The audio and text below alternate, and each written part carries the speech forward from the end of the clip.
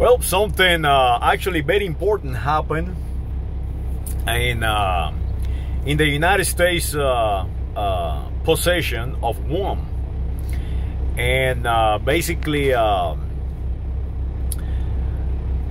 Capitan of a nuclear United States of America aircraft carrier, and actually a task force, got fired. His name is Brett Crozier. I hope I pronounce his name correctly. And he got fired because he was protecting us. Protecting us, people. Analyze what just happened.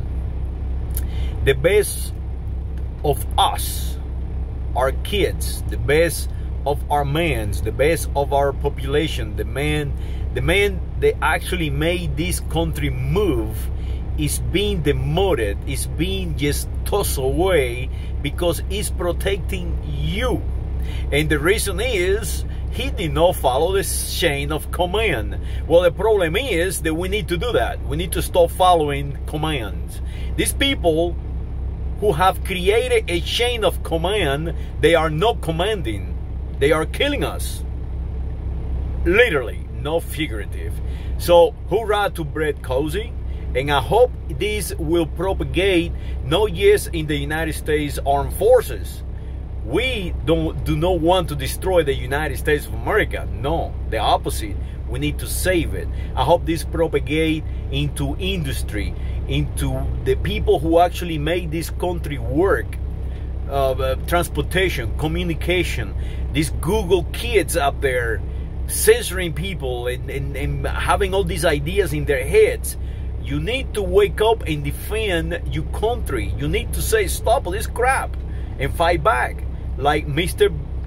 Brett Crozier, yes, you're gonna pay for it, but somebody gonna have to do it, and that is you. You gonna have to do it.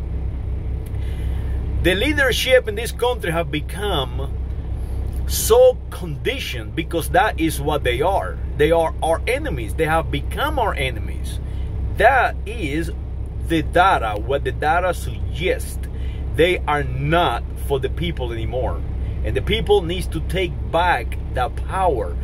The Constitution of the United States of America give it to you. It's not a government that have become tyrannical. No, it's your fault that you don't fight that. That you don't fight yourself, because that is what it is. Make no mistake about it. That happened before, since Julius Caesar. when the government become tyrannical, it's nothing but a going downhill thing. So wake up, analyze what this Capitan of this ship have done. He is a United States of America hero. I think we need to make him the freaking admiral of the entire Navy of the United States of America, because people like that, they have cojones, and that is what we need. We need men, real men, no sissy men, no men they want to get married to another man. Hey, let me tell you, if you want to get married to another man, that is fine with me. The Spartans did it, and they were the baddest asses in the planet. But don't lose sight of who you fucking are. You are a man, no matter what. Fight for your freaking country, you assholes. I see and hear all this destruction going on. I see and hear people like insane, like they no longer live on a reality.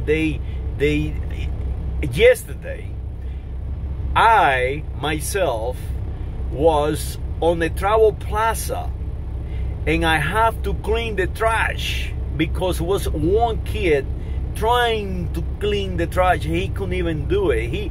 He's so far away from reality and his strength that he could not clean the trash. There was all over the place because there is no one to do it. So I took it upon myself and help him. That is how you need to do it. You need to help the United States of America. And by the way, this is a love travel plaza. This is some people who make a lot of money. You need to do that. You need to get away from those laurels of yours that you are so special. No, you're not. You're not. So help your fellow man. That is all I say. Try not to diminish each other. The opposite. There is a guy also thank me for talking to him. I said, what are you thanking me for talking to you? I'm not your enemy. And he said, but nobody else want to talk to me. That is where we are. The reality of the streets. So, hurrah to Captain Brett Crozier and Mr. President Trump. I think you need to reinstate this Capitan. I think you need to look up and analyze what just happened and put it back in command where he belongs. That's where he belongs.